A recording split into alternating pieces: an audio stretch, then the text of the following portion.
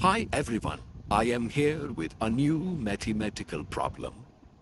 It's looking very simple and interesting, you will enjoy it.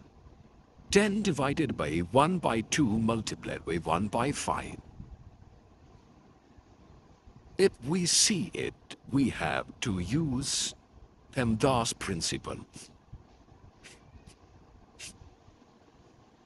Parenthesis is not included, exponent is not included.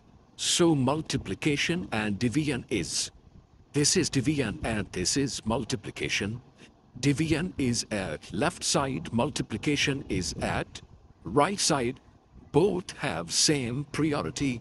So we will solve first the operation which is at left. So we will start from left to right. If multiplication and divisions are in the same question. So first of all we will divide. So 10 divided by 1 by 2. It's looking tough. So we will apply here KCF rule. K mean keep it. So 10 is kept as yourself. Change it, it will be multiplied. And flip it, it will become 2 multiplied by 1 by 5.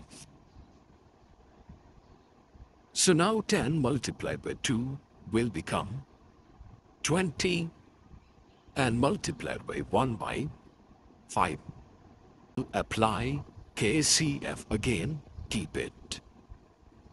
Yes. Change it. Yes. Flip it. Yes.